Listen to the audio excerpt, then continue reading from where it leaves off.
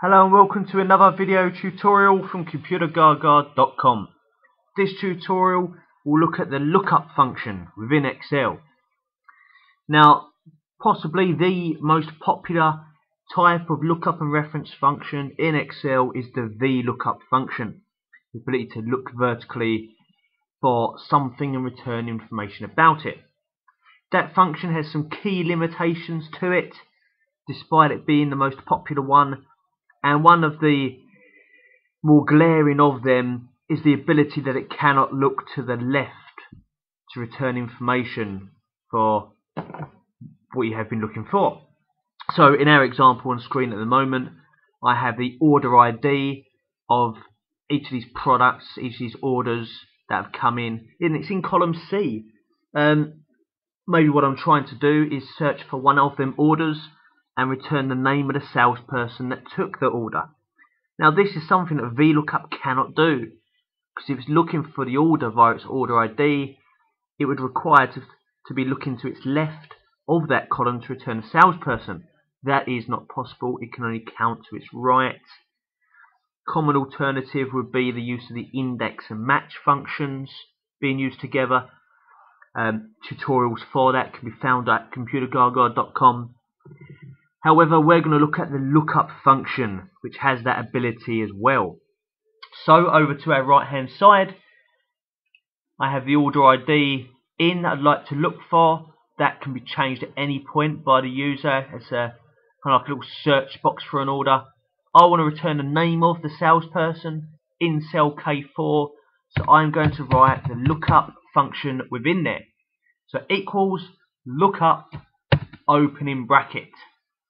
So up it pops and is asking me for the information it needs for this lookup function to work.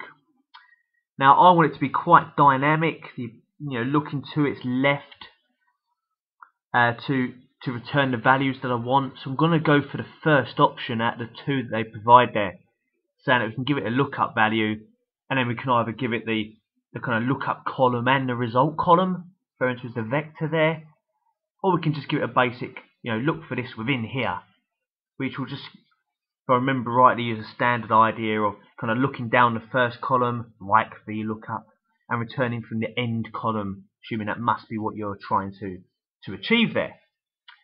So we're going for that first option. So the lookup value is what are you trying to find? What do you want to look for?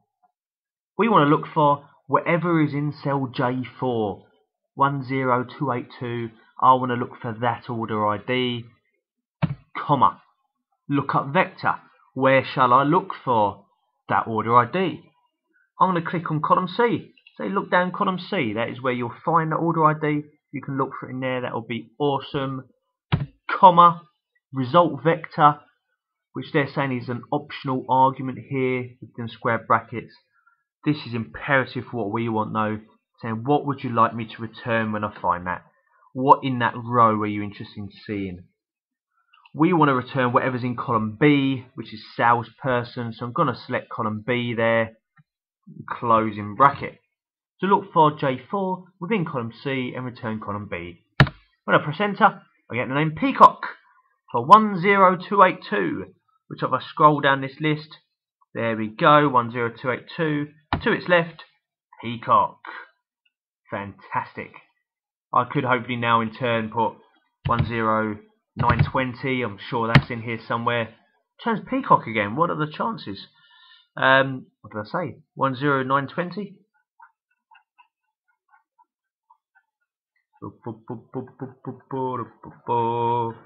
Bad choice of number, Alan. Here we go. Peacock, it is Peacock. One below is Pacino. Let's use that, just an example. I really wasn't expecting Peacock again.